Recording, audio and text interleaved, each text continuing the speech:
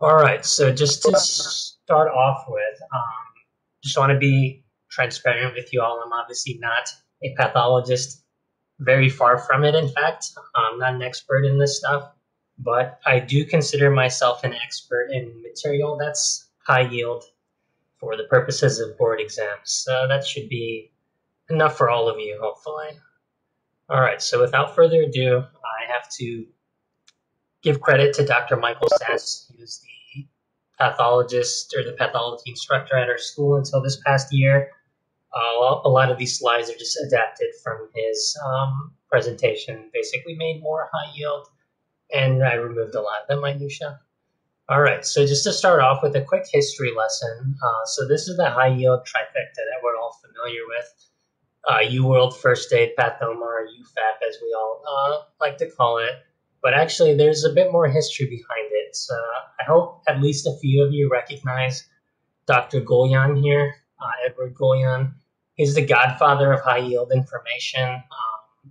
If you don't know who he is, you probably should. I don't have a whole lot else to say about it besides I just wanted to pay homage to him. All right, so just some objectives we're going to cover here. That should say objectives, not objects. I don't know why it says that. So here real quick, so the diverticuli are pretty simple for the most part. Just think of a diverticulum as a pouch that's coming out of your lumen. And then there's obviously some variations here. So a true diverticulum, you have all the layers of your gut pouch coming out. So your mucosa, your submucosa, and your muscularis layer. And this distinction becomes really important here, especially for board exam purposes.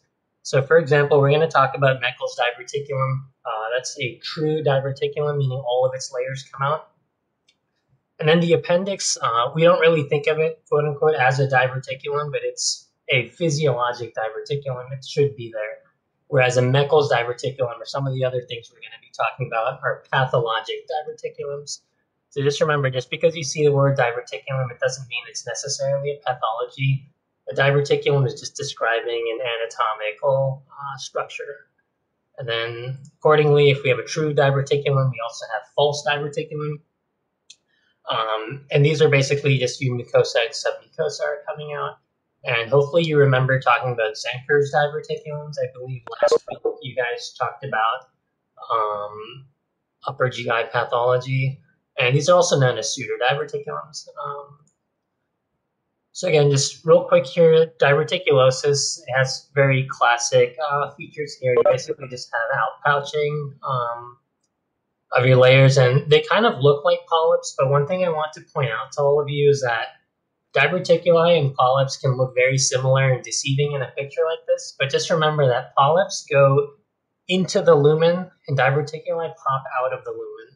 Because if you see a picture like this, especially if there's tons of them, it can be kind of confusing. Like, are these tons of polyps or are these diverticuli? So just pay attention to where the lumen's at. It can be very deceiving how some of these pictures might present. I know these look simple enough and it's easy to tell, but depending on the pictures you might get on UWorld or your exams, it's not always that simple. So diverticulosis is basically just having a bunch of diverticulum. It's very common. More than half people over 60 years old have it. There's a lot of risk factors for it, but it's basically all the things that would cause constipation. And if you think about it, that makes sense because diverticulum basically arises when you have increased intraluminal pressure, and it identifies areas of focal weakness that eventually outpouch and cause these diverticulum. One thing I want to point out, and it's really high yield for your board exams, is that most often these are asymptomatic. Diverticulosis, most people are walking around with it, have no idea that they have diverticulosis. There are some symptoms of it that can present, but it's really in the minority of people with diverticulosis. And what you mainly get is painless hematochezia. Basically, you're stretching all those vessels inside those diverticuli, and they tend to rupture and bleed. That's why you get painless hematochezia. You can have vague discomforts, and then it can present or progress to what we call diverticulitis or inflammation of them. But these are all considered complications. They're not like classic symptoms that everyone with diverticulosis is walking around with. If you take anything away from this, just be that most often they're asymptomatic. If it does present, it's most likely going to be painless hematochezia or just some vague discomfort. All right. So then diverticulitis, as the name implies, is just inflammation of those diverticulums. And basically think about it as appendicitis, but on the left side. So instead of right lower quadrant pain, you have left lower quadrant pain. You have leukocytosis, obviously predominantly neutrophilic. And you have fever. Again, all the symptoms of appendicitis just on the opposite side. And there's a bunch of complications of diverticulitis. And in fact, it's actually the most common cause of fistulas. So as you might remember, fistulas are just aberrant connections between two lumens. And the most common fistula that presents with diverticulitis is a colovesical fistula. The colo, obviously colon, vesicle meaning your bladder. So basically what you have is gas from your bowels that comes out of your urethra. And that's how it would present. But there's also a bunch of other fistulas that can present, and we'll be talking about more of them here later. But just remember that obstruction, whenever you get obstruction and inflammation, you have a bunch of these neutrophils and white blood cells that are encompassing this area, and I'll show you a picture here next of some more normal looking features. But this all shouldn't be here. This is basically just a diverticuli. It should mostly just be empty, but this is acute diverticulitis, so you have a bunch of this inflammatory material in the middle of it. And treatment for diverticulitis is usually just antibiotics, and that usually takes care of it unless you have one of these complications, obviously. All right. So here what you see is just, for the most part, a normal diverticuli, but I want to draw your attention to the right side of this image. So obviously, if you'll notice, this was way different. You have a lot of hypercellularity here. You have a lot of lymphoid aggregates accumulating along the epithelium here. Oops, sorry. And that obviously takes a lot of time to develop. If you look back at this image here, this is acute diverticulitis. It's not a chronic process, and we can tell that because there's not a whole bunch of lymphoid aggregates and hypercellularity around the outside of it. But here, there obviously is. It sort of illustrates the chronic process of diverticulitis. And then, okay, so this is one of the most high-yield diverticulums that you'll probably be presented with. Meckel's diverticulum. It's a congenital malformation of your GI tract, and specifically, it's persistence of your vitelline duct, which, in other words, is your omphallomesenteric duct. Same thing. And again, we mentioned this was a true diverticulum. And again, remember, true diverticulum means you have your mucosa, submucosa, and your muscularis layers coming out. Whereas in the false diverticulum, you only have your mucosa and submucosa.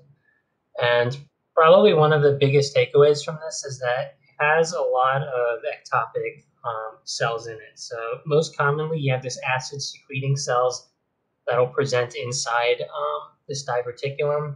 Or you can have some pancreatic tissue, but that's less common. It's usually acid-secreting gastric mucosa that ends up in this diverticulum. And then I'm assuming you guys have probably watched Pathology before this, but I'm pretty sure he mentions the rule of twos there as well. There's some variations to this, but basically it's 2 times more common in males. About 2 feet from the ileocecal valve, 2% of the population, roughly 2 inches long, but it can be smaller, a bit larger, and then it commonly presents in the first 2 years of life. So not hard and fast rules, but it just helps you remember some of the features of it. So probably the biggest high-yield board exam takeaway for Meckel's diverticulum is the diagnosis and presentation of it. So like we mentioned for diverticulosis, which is mostly in older people, this presents fairly similarly sometimes. You basically have spontaneous but painless GI bleeding. So painless hematochezia, in other words. And then board exams love asking about the pertechnetate scan. So that's basically called the Meckel scan, and that's how you diagnose a Meckel's diverticulum. You basically do the scan. I don't have an image of it here, but it just shows an area of foci where the Meckel's diverticulum is at, and where that heterotopic mucosa is at. And it's very classically in your periumbilical and right lower quadrant area. almost always peri-umbilical. So if you ever see a question and in the answer or in the stem, it's showing you a picture of some weird looking scan and there's just an area around the umbilical area that lights up, it's probably talking about a Meckel's diverticulum, most likely, if you're just playing odds. Um, so next thing, just wanted to quickly mention here is angiodysplasia, not the highest yield thing, but there's a quick tie-in with this with board exams, but it's basically just malformed mucosa and submucosa. You basically have vessels where there shouldn't be, or more vessels present in an area uh, that they shouldn't be present in. And as you might expect, if you have a lot of these blood vessels somewhere that they're not supposed to be, they tend to bleed. And that's what the takeaway I want you to remember from this. So let's just recap real quick. If you have a toddler with painless hematochezia, you want to consider Meckel's diverticulum. But if you have a grown adult, let's say 60 years or older, with painless hematochezia, first thing you want to consider is diverticulosis. That's the most common cause of painless hematochezia in an older person. Second thing you want to consider is angiodysplasia. It's a number 2 cause of painless hematochezia in older adults. So again, 6th decade of life or older. And it can be very chronic nature, or depending on how acute the rupture is, it can be hyperacute as well. It just depends how big those vessels are and the pattern at which they're going to burst at. It could be very slow and small, or it could be all of a sudden all at once, and you're obviously in a very bad situation there. All right. Also, feel free to ask any questions. I should have said that at the beginning if you have any. Obviously, I have the chat open here as well, or you can just open your mic and ask as well. All right. So Hirschsprung's disease, another question that board examiners just love to go after. And it's basically a congenital megacolon being caused by absence of basically nerve cells in your distal colon, or your ganglion cells, in other words. And okay, so it's due to failure of your neural crest migration. And one thing I want to point out about neural crest migration is that this occurs in a cranial to caudal pattern. So it starts up top, and then these migrate all the way down towards the end of the GI tract. So if you just keep that in mind, it will make sense why some of these next things happen. So it presents, you basically have failure to pass your meconium. Depending on how bad it is, it could actually present in much older children, just as chronic constipation. This is just a genetic tie-in. Everyone hates genetics, but it shows up on exams. Increasing board exams. And then, okay, so one second. Yeah, so your rectum is always involved, and your sigmoid colon is 75% of the time involved. So this ties us back to this first point I was mentioning, but neural crest migration happening in a caudal fashion. So you're always going to end up innervating, and you're going to have proper ganglion cells inside your proximal colon. But once it starts reaching here, for whatever reason, this mutation causes it to stop progressing, and it stops usually around right here, and you don't end up getting innervation with ganglion cells over here, or you don't end up with ganglion cells over here. And that's obviously a problem, but it would make sense why you always have distal involvement, but you don't necessarily have proximal involvement. It kind of just depends where those neural crest cells stop migrating due to the mutation. So again, just remember, distal rectum, always involved. Proximally, it's possible for it to be involved. Sigmoid is usually involved, but pretty much anything proximal to that, probably not going to be involved there. So just keep that in mind. I know no one likes embryology. It sucks, but it's a very simple concept, can help you remember the pattern that Hirschsprung disease can present in. And your diagnosis is pretty simple. This is what they're showing is a barium enema, basically just shooting up barium and visualizing what these structures look like. And as you can see, this is why they call it a megacolon, because this colon is a lot larger than it should be. And you have this transition zone where you can clearly tell this is not dilated over here on your rectum. It's not in part of your sigmoid. It's not either in this image. All right, so acute appendicitis. We all know about appendicitis. We know how it presents, and basic workup and whatnot of it. But there are some takeaways I want us to highlight here. So obviously, we all know about the appendix. We mentioned earlier how it's a true diverticulum. It's a physiologic diverticulum. It should be present in everyone. Clinical presentation, I think we all know the periumbilical, which ends up going off to the right lower quadrant to make Bernie's sign, et cetera, et cetera. But what we don't necessarily know about is the neoplasms of the appendix, which are surprisingly kind of high yield.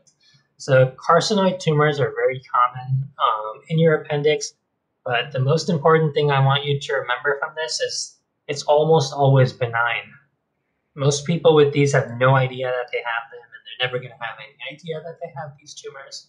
Most of these carcinoid tumors of your appendix completely benign, don't ever present with any symptoms at all, unless obviously you have complications. I don't know what the exact statistics of it are, but it's insanely more prevalent than one might imagine because it's just asymptomatic. Your appendix isn't really. I don't really know what your appendix does, to be honest, and I don't think anyone fully understands why it's there, but it makes sense that a benign tumor of it would not really be commonly recognized. Oh, so I missed a question here a couple of minutes ago. Is that colovesicular fistula the same for both men and women? Yeah, so it should be the same for both men and women depending on the anatomy of it, because it's just connecting your colon with your bladder. You can also have colourethral fistulas, and those obviously are widely different with men and women since obviously our urethras are considerably different. But as far as a colovesicular fistula goes, the presentation for it should be about the same for both men and women. Hopefully that answered that question. All right. So just real quick about obstruction. There's a couple common causes of it. You have hernias, adhesions, volvulus, and intussusception, which we're all going to go into in a little bit more detail. But one thing I wanted to point out about obstructions is that, does everyone here know the difference between constipation and obstipation? There's a very distinct difference, and it's actually incredibly important. And if you haven't heard of the word obstipation, basically what it means is constipation, except you can't pass gas either. And this is a very high yield concept. If you mention this on wards next year or when you're on like general surgery or something or with GI, they're going to be very impressed that you're using the word obstipation. So obstipation is just constipation, except you can't pass gas either. And the reason this is important is because you can have partial obstructions, but you can also have full obstructions where even gas can't get through. And if you can imagine, that would be incredibly dangerous because you're basically having pressure build up on one end of your colon that can't be relieved. That can lead to a lot of problems, i.e. perforation and obviously sepsis after that. So you always want to ask, not only are you constipated when your last bowel movement was, but if you're thinking of obstruction or something similar to it, you want to ask, can you pass gas or not? That's a very important follow-up question that all of you should definitely remember. If not for board exams, you're definitely going to impress some people next year when you're on rotations, if you remember that. So the most common cause worldwide of obstructions is hernias. We're all familiar with hernias. I'm not going to go into that much detail about them. It's basically protrusion of your serosa-aligned peritoneal pouch through a weakness in your abdominal wall. But one thing I do want to highlight is these two words, which I don't really think were emphasized enough in your first year curriculum. But again, like the word obstipation, you're really going to impress people if you know the difference between these two next year when you're talking to your attendings and residents. So an incarcerated hernia is basically a hernia, as the name implies, that you can't push back into your abdomen or pelvis. This is the less serious of the two classifications of hernias here. But a strangulated hernia, this is like acutely dangerous. You basically have blood supply that's compromised. And as one might imagine, when blood supply is compromised, you have ischemia, necrosis, and that can lead to a whole bunch of other problems. So know the difference between incarcerated and strangulated hernias. And obviously, there's direct hernias, indirect hernias, femoral hernias. You all covered that in first year. I wouldn't expect it to come up in that much detail in this exam, but again, I can't be for sure. But you will have to know it for your board exams, so maybe like a couple weeks before step one, just go back and review them. They're pretty simple if you just follow some of the mnemonics and like first aid and whatnot. But at this point, don't really worry about them. Just kind of understand the pathology. Are there physical? Oh, it's another question. Are there physical exam signs that help you differentiate between the two? Yeah, good question. So you can have both of the, and a hernia can be both incarcerated and strangulated. But a strangulated hernia is going to present, your patient's going to be extremely toxic. They're going to be like writhing around in pain.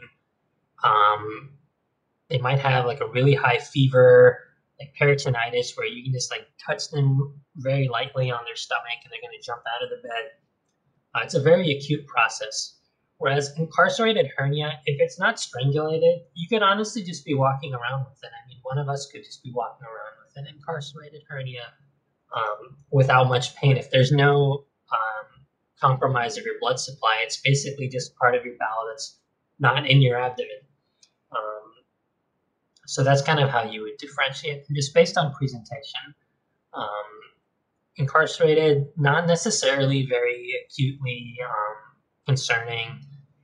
You could even leave it untreated depending on the extent of it. So, good question. So then the next cause of obstruction we're going to talk about is adhesions. These are pretty simple, just fibrous bands that result from prior surgeries or inflammatory processes. We're going to talk about some of those, but not a whole lot to say about them. They can lead to obstruction though.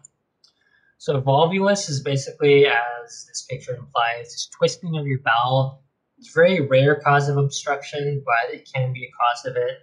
If you have an elderly patient with it, just think of your sigmoid colon as most likely the area where it's happening. And then if it's young adults, think of your cecum, which is involved. Not a whole lot else to say about these. So then intussusception, it's basically telescoping of one bowel segment into another bowel segment. And it's commonly at your ileocecal junction. And one important high yield step one thing I want to mention here is that compromising of your blood supply is what leads to the pain, and the pain is actually usually intermittent. The pain usually only occurs when you have peristalsis, because when you have peristalsis, that's when this telescope bowel segment really pushes itself in, and acutely and very temporarily have compromising of your blood supply, which is what leads to the pain. So it can be a very intermittent pain that occurs like every couple minutes, couple hours, just sort of depending on what your bowel habits are like at the time. So it's not necessarily chronic pain. If you have like colicky bowel or abdominal pain, you definitely want to be thinking of intussusception.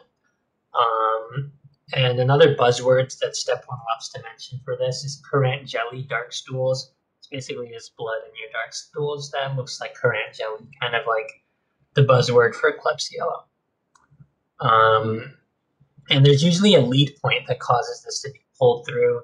In children's, it's either Meckel's diverticulum or it could just be lymphoid hyperplasia, which can be caused by any simple infection. So anything that causes your lymph nodes in your bowel, i.e. your Peyer's patches, to get enlarged can cause a lead point. And then in adults, it's usually a masser tumor. That's the lead point. So malabsorptive symptoms, these are really high yield. I think we all can recognize the clinical presentation of malabsorptive symptoms, diarrhea, steatorrhea, weight loss, et cetera, and all sorts of nutrient deficiencies. But one thing I want to point out about fat absorption is that there are three components to fat absorption. The first one is your pancreas.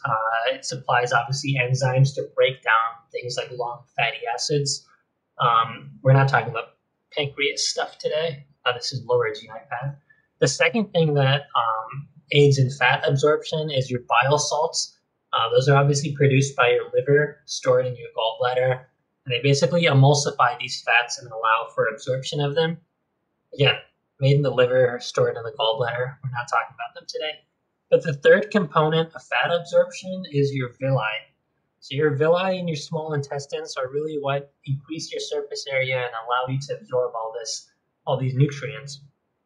And loss of those villi can lead to malabsorption, and that's what we're going to be talking about.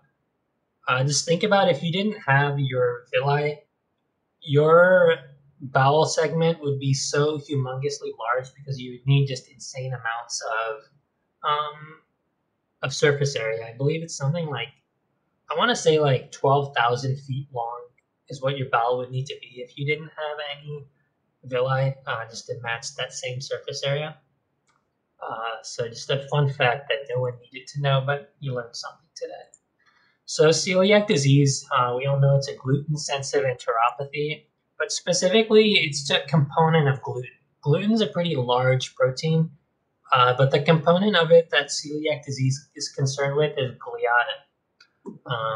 So it's an autoimmune intolerance of gliadin. So if you see a test question and it's talking, you recognize, oh, this is celiac disease, where's the answer choice gluten? It's not there. You're probably looking for the word gliadin because that's a more specific description of what it is.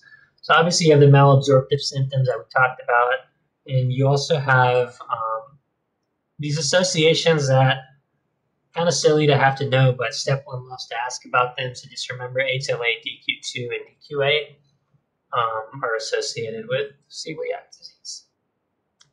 Some demographics, Northern European and more females are affected than males. And then really high yield point here to mention is dermatitis herpetiformis has a 100% association between celiac disease and dermatitis herpetiformis. So classically how this would present in a board exam or a test question would be, you're getting this patient who has malabsorptive symptoms, diarrhea, steatorrhea, chronic weight loss, and then they also present with these weird vesicular lesions sort of diffusely throughout their body. Those two things tied together should really like slam dunk celiac disease right there. And basically what's being caused is you have these IgA deposits that are at the tips of your dermal papillae, which cause dermatitis herpetiformis. So it can be a very high yield way to slam dunk a question if they're talking about malabsorptive symptoms and then this weird vesicular lesion that no one can figure out what it is. All right. And then you also have increased risk of malignancy, specifically T-cell lymphomas, but also other ones. This is kind of just a trend whenever you have chronic inflammation anywhere, you can have increased risk of cancer. And that's just sort of a trend in all your body symptoms, and that carries over here as well. Question. Yes, there is IgA deposition at the tips of your dermal papillae, which is what causes dermatitis herpetiformis. All right. So serologic testing for this is probably really high yield as well. There's sort of two antibodies. There's anti-endomysial and anti-TTG or tissue transglutaminase antibodies. They're both very specific and sensitive to celiac disease. The problem, though, is that you have to be on a gluten-containing diet at the time that you are testing these antibodies. If you're not on a gluten-containing diet when you test these, sensitivity and specificity just plummet to the core of the earth. And then after you stop your gluten-containing diet, these also normalize within a couple months. So someone could have celiac disease, and as long as it's controlled and they're not taking gluten in their diet, their serologies could be completely normal. So again, just keep that in mind. This can present on your board exam questions as well, where they're mentioning someone with celiac who hasn't been on a gluten diet at all for years. What's their serology going to be? And then really the gold standard is a small intestinal biopsy, and you go into the duodenal bulb and your proximal duodenum, and what you see is villus atrophy and crypt hyperplasia. And you can also see intraepithelial lymphocytosis, and that's what we start to see here. So this is your epithelium here, and as you can see, there's just lymphocytes all throughout this epithelium. And they really shouldn't be there, and we'll show you a picture here later that shows normal villus tips. So these are pretty specific and sensitive for celiacs, but also not necessarily. And we'll get to that. So the D-xylose test, I've never heard of it being used in real life, but I swear to God, UWorld loves asking about this, and board exams love asking about it. So just remember about this. Basically what the xylose test is, and it's not specific or sensitive for celiac, but it is sort of sensitive for malabsorptive symptoms that you can clinically correlate. So it's basically just xylose is passively absorbed in your small intestines, and then your blood and urine levels should decrease with mucosa defects because you won't be absorbing as much of it if you have mucosa defects. And that's pretty much all that you should know about it. These are normal in pancreatic deficiencies. You're probably going to talk about it more with pancreatic deficiencies when you cover that pathology. But basically, these do not need any pancreatic enzymes to be absorbed. So if they're not being absorbed, your blood levels are going to be low, and this sort of points at some sort of villus or mucosa / submucosa pathology. This is a bit overwhelming. I just want to point out a couple things here. So first of all, this mucosa you see here in this picture at the bottom, it's flat. There's no villi at all. This is a very bad progression of celiac disease or something else that's blunting your villi. So just wanted to point that out. And then here, don't worry about these classifications and all that crap. Just sort of pay attention to what's going on here as this progresses. You have these good normal villi, and you start getting these, as you can see here, all these lymphocytes are present inside your villi, which aren't as significant here. And then you start getting more hypercellularity inside your crypts. And then here you can see these villi are really blunting, especially from if we compare it to this first image here. In this fourth image, they're really blunted, and then they continue to blunt, and you get more hypercellularity inside your crypts. So just sort of pay attention to that progression. Don't worry about the nitty-gritty details there. So one thing real quick about celiac disease to point out is that all of these things, you have to consider them as a whole. Your histologic findings aren't necessarily specific. Your serologic testings aren't necessarily sensitive. So you really have to take the entire clinical picture into context and consider all the other things that could be causing these symptoms and then come to your conclusions. So again, correlate clinical features with your histologic and serologic findings. So lactose intolerance, we all know about this. I'm not going to go into great detail with it, but just to point out, there's a congenital form, incredibly rare, like insanely rare. And this would present very similarly to other forms of congenital, like essential galactosuria and galactosemia, and all those inborn errors of metabolism. It can present very similarly to those. Not really high yield, just wanted to point out that it's out there. And then there's the primary type, which we're all familiar with. Some of us probably have it here. You basically have decreasing lactase as you age. And then there's a secondary type of lactose intolerance, and that's secondary to acute illness. And this is temporary. It's basically just when you have, let's say, a viral stomach bug and you kill a bunch of your GI epithelium, and you temporarily have this lactose intolerance. So diagnosis is obviously, it's just presumptive. Like if it walks like a duck and talks like a duck, it's probably a duck. But you can do this confirmatory test if you're in the hospital of board exams. It's the hydrogen breath test, very specific or very sensitive for lactose intolerance. Don't worry about this little value here. But one thing that's super high yield that I want to point out for lactose intolerance is that on board exams and on your exams, people love to try to trick you, and they're not going to write. So you're reading the question stem, and you're like, oh yeah, this is obviously lactose intolerance. And you get down to the answer choices, and lactase is not an answer choice. So lactase, as you might recall is a disaccharidase. So in your answer choice, you might see disaccharidase deficiency. That's basically just talking about lactase deficiency. You might also see brush border enzyme deficiency because this is a brush border enzyme. So again, just remember disaccharidase deficiency and brush border enzyme deficiency are other ways that someone could refer to lactase deficiency, because just putting lactase deficiency in an answer choice is way too easy, and we would all recognize it right away. So just real quick, tropical sprue, very similar presentation to celiac sprue, but this one responds to antibiotics. I don't have a whole lot else to say about it. It's popular, or not popular, it's prevalent in tropics. So whether someone's visited there recently or lives there. Otherwise, again, very similar histological features with villus atrophy and hyperplasia. You kind of just have to take the whole context into account. Except these respond to antibiotics typically. So then Whipple's disease is the next thing we're going to mention here real quick. I believe there's supposed to be a separate lecture on GI bugs, but I just wanted to throw this in here because it's a cause of malabsorptive symptoms, and that's what we're talking about here.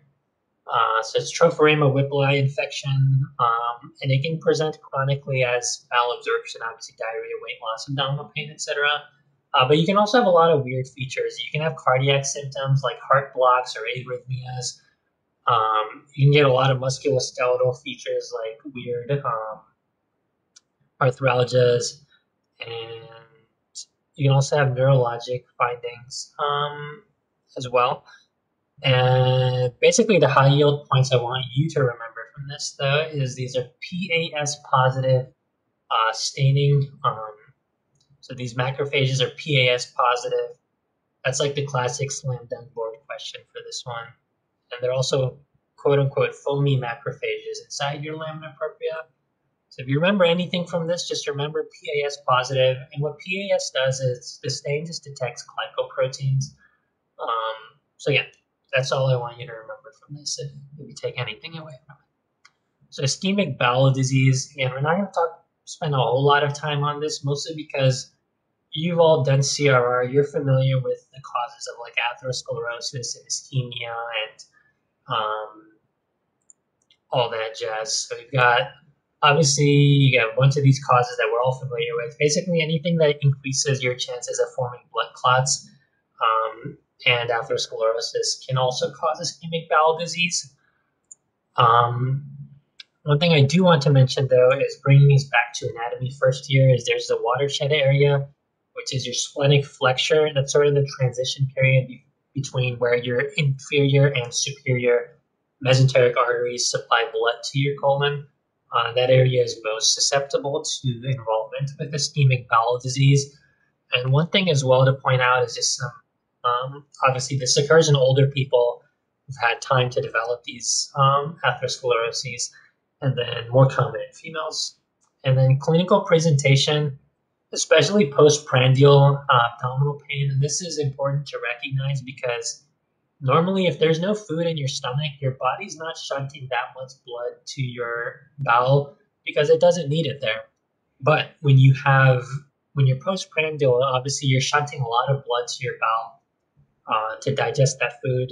And in this case, your supply and demand for oxygen finds a mismatch postprandially, and that's when you get this abdominal pain. And chronically, you also get weight loss and hematochezia and diarrhea. So again, not a whole lot to say here. It should be pretty self-explanatory. It's very similar to ischemia of the heart and basically any other organ that you've learned so far this year. And then outcomes are pretty bad with ischemic bowel disease, 10% mortality in the first month. So inflammatory bowel disease. So these are really high yield. There's two of them, Crohn's disease and ulcerative colitis. Some epidemiology, it's usually in younger people that it presents, like adolescents to younger adults. Gender, it's almost 1-to-1, but slightly more female predominant. And then there is a genetic susceptibility that's not fully understood. To 1/4 of the people involved have a first-degree relative who's also affected. And we're going to talk about all of these in much more detail here. So pathogenesis, very multifactorial, but really what I want to highlight here is it's an aberrant immune response, especially essentially is what's going on. And then you also have increased risk of colon cancer. As we talked about, any chronic inflammatory process is going to lead to increased risk for cancer. So Crohn's disease, there's actually two types of it, and I'm surprised these aren't mentioned in a lot of your materials as often as I think they should be, because they're fairly distinct. So there's an inflammatory pattern of Crohn's disease, and as one might imagine with inflammation, you have fever, abdominal pain, diarrhea, and sometimes bleeding. But then the other pattern for it is fibrostenotic, and this is just mostly obstructive symptoms. So things like chronic constipation or even just overt intestinal obstruction can result from it. So we're going to talk about a lot of high yield slam dunks here. And Crohn's disease and ulcerative colitis, like they're not difficult. If you know the difference between them, like the test questions should all just be easy slam dunks, just easy money. So again, all of these are just easy money findings. So Crohn's disease, your gross anatomical findings, mostly right-sided involvement. It does spare your rectum typically, um, at least in comparison to ulcerative colitis, as we'll see here. So again, right side predominance. Transmural involvement. So it involves your mucosa, submucosal, all the way through your muscularis, basically all the layers of your bowel. And this becomes really important because some of the other sequelae of Crohn's disease will make more sense if you remember that it's transmural involvement. So it's both the inside and the outside of your bowel that's being affected. And this can manifest as creeping fat or fat wrapping. And it's basically your adipose from your mesentery. It's basically stuck onto your bowel, and we'll show you a picture here. So it's also segmental involvement. It's skip lesions is sort of the buzzword for this. Oh yeah, there. Skip lesions is the buzzword for this. And there's two sort of other buzzwords here. There's serpentine ulcers, which are basically just longitudinal ulcers. And then there's cobblestoning, which I'll show you a picture of. But remember those serpentine ulcers, cobblestoning, skip lesions, all buzzwords for Crohn's disease. So strictures, as we mentioned, these are uncommon, but there is a type of or a pattern of Crohn's disease that can present as mainly fibrostenotic and strictures. And then you get fissures from this. I'll show you a picture of that as well. And fistulae. So fistulae are very common in Crohn's disease. And if you think about it, if you're having just the inside of your bowel that's inflamed, it makes sense why fistulas might not be that common. But if it's also the outside that's inflamed, that outside of the bowel can be in contact with your bladder or some other lumen. And if it's inflamed, then you're going to have cellular breakdown and the aberrant connections that lead to fistulae. So that's where this transmural involvement really becomes important, is with fistula development. Okay, so right here we see these longitudinal ulcers or these serpentine ulcers. That's kind of what that was talking about. And the right two images, what we see here is cobblestone. Not a whole lot to say here. It's a pretty classic picture, classic buzzword. You're going to see it in UWorld. You're probably going to see it on some exams at some point. So just remember these buzzwords here for Crohn's disease. All right. So just some more pictures here. So just to orient you a little, this is your small intestines, and here it's progressing that way. So if you pay attention here, you can see your lumen just suddenly narrows, almost a complete obstruction here. It's incredibly stenosed. You have this stricture that's causing almost zero passage of material from one side of the lumen to the other side. And then what you also see here is if you pay attention, there's actually this adhesion between these two bowel loops. They're basically stuck together, and that's where the transmural involvement comes in. And if this gets inflamed long enough and stays there long enough, you can actually have a fistula between the two bowel loops. Fistulas aren't necessarily between bowel and something else. They can be between two bowel loops themselves as well. And as you see here, there's skip lesions. There's involvement here. not much involvement there, and then a bunch of involvement here, and then again, not much involvement there. So just remember that as well. So then just some more creeping fat. As you can see, this fat is really stuck onto this bowel loop here. It really shouldn't look like this. It should look a little bit more like this. Or if you remember from first year, there is obviously a bunch of fat in your abdomen, but it's not embedded or like almost continuous with your colon, except in Crohn's disease because of the transmural involvement, and that results in the creeping. All right, and it's mainly a Th1 mediated process, as one might imagine with Th1 mediated processes. If you remember something from immunology, you have non-caseating granulomas. So it's kind of hard to tell here, but you have a bunch of these granulomas around. And again, they're non-caseating. Caseating granulomas, you're thinking more of something like tuberculosis or an infectious process. Whereas non-caseating, you're thinking more of an autoimmune process like Crohn's disease or sarcoidosis, etc.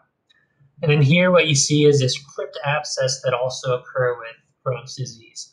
And you have a bunch of this inflammatory neutrophil infiltrate inside it. So just some more Crohn's disease stuff. So this is the transmural involvement. As you can see here, there's all this proteinaceous inflammatory material inside all these layers of your epithelium here. And I'll draw your attention here real quick. So notice this ulcering here on this right image. So this is what the fissuring ulceration is called. If you compare this to the left side of the picture, you can see there's not much ulceration here, maybe a little bit here.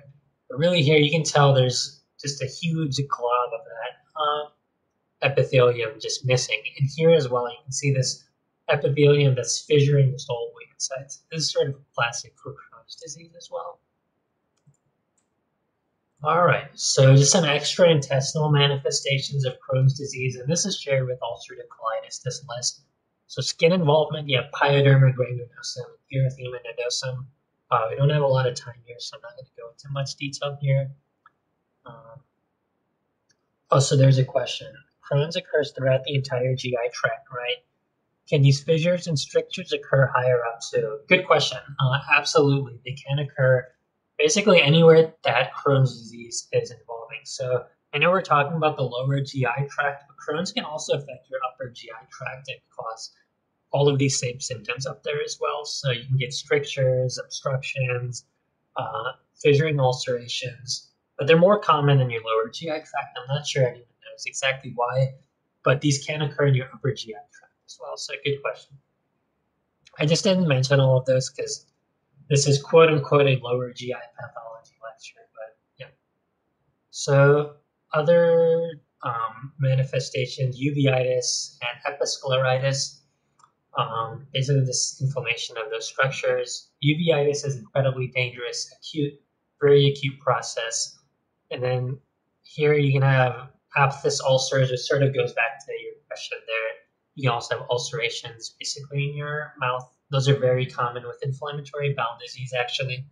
Mouth ulcers with both Crohn's and ulcerative colitis. In musculoskeletal system, you can also have ankylosing spondylitis, sacroiliitis, or just also diffuse joint pains. But one thing I want to point out is extraintestinal manifestations. So you can get kidney stones and gallstones. And one might be wondering, why would you get kidney stones and gallstones with Crohn's disease? And we're going to talk about this because this is a very high yield board exam concept. They love asking about this. I can 100% guarantee this will show up in your world. This will show up on your NBME, your World Self-Assessment Practice exams. This might show up on your end of unit. This most likely will show up on your board exam in some form or fashion. So gallstones are easy to conceptualize why they occur. Basically, your terminal ileum is involved in Crohn's disease, right? Classic site of involvement. And that's where your bile acid is reabsorbed. So you basically don't have bile acid reabsorption. If you don't have bile acid reabsorption, there's less bile acid to emulsify those cholesterols and other things, and it can form stones. But kidney stones, this is more more difficult to conceptualize sometimes. So if you remember, you have the bile acid reabsorption, which is impaired, and that leads to impaired fat absorption because that's what bile acids help you absorb. They help you absorb fat. If you have impaired fat absorption, you have more intraluminal fat or more fat inside your gut not being absorbed. If you have more intraluminal fat, calcium actually binds that fat. So calcium binds that fat. Your intraluminal calcium binds that fat and is excreted. The problem you result in, though, is your body has plenty of ways to regulate calcium. You're not going to get hypocalcemia from this, most likely, unless it's very severe. But the problem you have is that free oxalate normally binds calcium in your GI tract. So now that you've excreted this calcium in your fat, which leaves your body via like steatorrhea, your free oxalate is not bound with calcium. And instead, your free oxalate is absorbed into your bloodstream in increased quantities. And basically, what that results in is more oxalate being excreted in your urine to try to balance that out. And if you'll remember from CRR, calcium oxalate is a very, very common, I think it might actually be the most common kidney stone. So calcium oxalate stones form. So obviously, you're always excreting some calcium in your urine. And then you have more oxalate being excreted, disproportionately more, and that can result in kidney stones, specifically calcium oxalate stones. So I know that's a lot of logical steps to come to calcium oxalate stones, but it's very important that you recognize this and know why it occurs. So if this doesn't make sense to you, feel free to reach out to me or just read through this again on your own time after this, because it's important that you recognize why these kidney stones occur. It ties together a lot of physiology from renal as well as GI, as well as like your hepatobiliary system. Those are the types of questions board examiners love to ask, is things that are involving multi-systems and you have to really conceptualize all these different things going on. So very high yield concept. I cannot emphasize enough how high yield this is. If it shows up on your URL, send me a text or an email in like 3 or 4 months and let me know because it was on mine. Probably shouldn't have said that. All right, so more high yield slam dunks uh, for ulcerative colitis. So when you take your step one, you sign like this confidentiality form that says you're not going to talk about any questions that were on your exams, which is why I said I probably shouldn't have said that. All right, so ulcerative colitis, again, a bunch of slam dunks here. So instead of right-sided involvement, this is left-sided involvement. And classically, you have rectal involvement. You don't necessarily have this with Crohn's disease. You can, but not necessarily. But ulcerative colitis classically involves your rectum. And then you can have other involvement of your colon, but not necessarily. But your rectum always involved. So then there's diffuse involvement, meaning there's no skip lesions. You don't have like area of normal and then abnormal area and then an area of normal. So this is pancolitis. If it involves an area, it involves the entire area between those two boundaries. So then it's mainly mucosal involvement, and there's not transmural inflammation. And this is important because you don't get fistulae and the creeping fat and all those symptoms of Crohn's disease that one might expect with transmural inflammation. That's not to say that ulcerative colitis isn't a horrible disease. It is awful, but you don't have to worry about those involvements usually. So active disease, you have these broad, aka flask-shaped ulcers. That's a very classic buzzword or board exam question there. You also get pseudopolyps, I'll show you a picture of that. But then chronic involvement is more, I wouldn't say benign because it's still bad, but it's more histologically benign. There's not that much going on with it. You basically just have flat mucosa, atrophic, etc. So, okay, so as you can see here, you have this very distinct border of involvement. So here, you have this entire area that's involved, and you have this entire area that's normal. So no skip lesions at all. And then you have these pseudopolyps here as well. And then you also get these weird mucosal bridging since it's main meaning. mucosal involvement. It doesn't involve your muscularis or outside layers. All right. So then just some histologic pictures of it. You have, again, crypt abscesses with these, um, well, this inflammatory material inside there. And you get this ulceration. So this is a little bit different from Crohn's disease. So if you kind of use your imagination here, it sort of looks like an Erlenmeyer flask on the right side of this picture. And that's your ulcer or your flask-shaped ulcer that people are talking about with these images. So then this lead pipe appearance is also a buzzword for ulcerative colitis. And basically what it's talking about is you have this loss of your hostra. So if you pay attention here, you have all these hostra that you can see at the top of this colon, but when you get down here to where it's involved, it just looks like a lead pipe. There's no hostra at all. It's loss of your hostra. And one thing I also want to point out about this image, this is going to really make you look smart next year on words. You should be able to tell that this patient is laying down in this image, and you can tell based on the contrast here, this person is laying down on their side, which is why this contrast has all these very distinct borders here, a very distinct pattern. They're just laying on their side off to you. All right, so question, do these mucosal bridges result in increased risk of bowel obstruction? Honestly, I am not sure. I don't know. I have no idea. I think it's more of a histologic, just a histologic finding. I'm not honestly sure of the significance of it, or if it increases the risk of bowel obstruction or adhesion if it's possible. I honestly don't know. Sorry about that.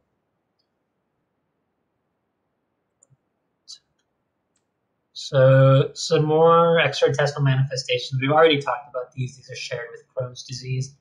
But some things unique to ulcerative colitis is there's an association between ulcerative colitis and primary sclerosing cholangitis. We're not going to talk about this disease here. You should cover it in hepatobiliary. I don't know if you've already had that chapter, but you should have talked about it there if you have had it. And it's also associated with P-ANCA. If you remember, there's more P-ANCA associations besides ulcerative colitis and primary sclerosing cholangitis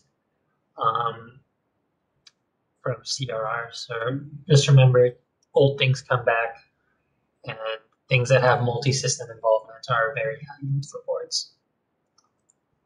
All right, so this is just a quick picture of toxic megacolon. It can occur in both Crohn's disease and ulcerative colitis, and also it can be caused by infections like C. diff.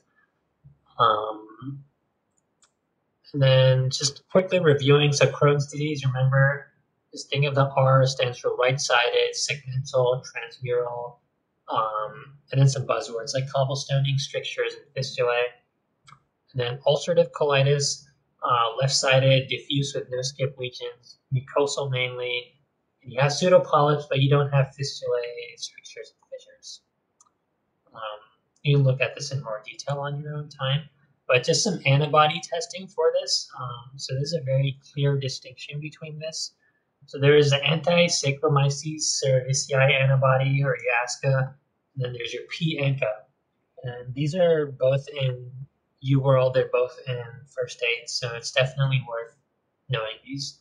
So there's two patterns. So if you have a positive anti-Saccharomyces cerevisiae antibody and a negative P-ANCA, that's very specific for Crohn's disease. Again, not necessarily sensitive, but it's very specific for Crohn's disease. Similarly, if you have a negative anti-Saccharomyces antibody and a positive P-ANCA, very specific for ulcerative colitis, not necessarily sensitive though. So remember the difference there. So just know this right here. This is high yield. It can be a slam dunk for you on exams, if you know that. So just real quick, hemorrhoids. There's not a whole lot to say about these, but very common, 5% of the general population. The older you get, the more common they are. They're basically just due to increased pressure within your hemorrhoidal plexus. Risk factors are just chronic constipation, excess straining. Then you can also have venous stasis in pregnancy, which we'll probably cover here coming up, I believe, if you haven't already. So there's two types. There's an internal and an external hemorrhoid. One's above from your superior plexus, one's from your inferior plexus below the anorectal, or I think it's also called the pectinate. Yeah, it's also called the pectinate gland according to this image. But if you're going to take away anything from this, it's a really quick and easy way that I conceptualize this. If you're thinking of internal hemorrhoids, they're going to bleed, but they're not going to be painful usually. And that's because they're on this side, they're on the internal side of your anal canal, meaning they're innervated by your autonomic nervous system.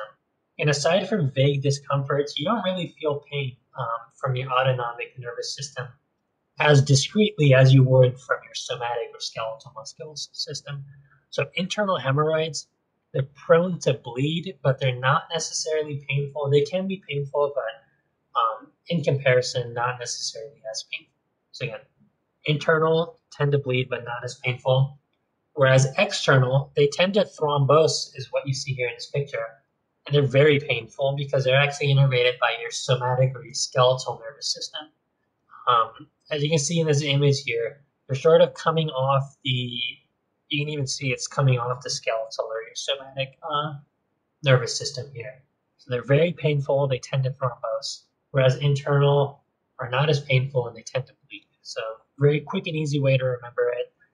That's pretty much the only thing I knew about hemorrhoids going into step one, and that's all you really needed. So peritoneal disease, just real quick, peritonitis, I think we all know, obviously, just inflammation of peritoneum. It can be caused by a whole bunch of things: infections, enzymatic leaks, bile leaks, foreign material, basically anything causing inflammation inside your abdominal viscera. But peritoneal disease itself, there's mesothelioma, and actually a big chunk of mesotheliomas are primarily in your peritoneum. So it's important to recognize that peritoneal cancer is not necessarily a metastasis. It can be due to seeding or hematogenous neoplastic spread, but not necessarily. You can also have primary peritoneal mesothelioma, which is a cancer of peritoneum. So pseudomyxoma peritonei, there's a lot of words here. I just wanted to sort of mention this. I think you're going to cover it more in detail when you do some of the reproductive cancers. But just remember, you can have pseudomyxoma peritonei, which is basically just a bunch of gross gelatinous mucinous material. So any like mucinous cancer can cause this, and it's quote unquote jelly belly. It's basically just a bunch of gelatinous material inside your peritoneum. Not a whole lot else to say about it. There's certain cancers that can predispose to it, but I'll let you discover those when you get to the reproductive cancers. So that's pretty much all I had for you. Don't really have much else to say here. Hopefully you found that helpful. I tried to keep it relevant to your board exams and high yield material because I know how frustrating it can be when professors don't do that. So again, let me know if you have any questions. Feel free to email, text me, or type it in the chat here. Oh yeah, so these slides were a bit different from what's posted on D2L. I'll send in these updated slides to them so that they can post it and update it on D2L. I added some things. So sounds good. All right. Again, let me know if you have any questions. Feel free to reach out if you ever need anything. And as always, have a good weekend and keep it high yield.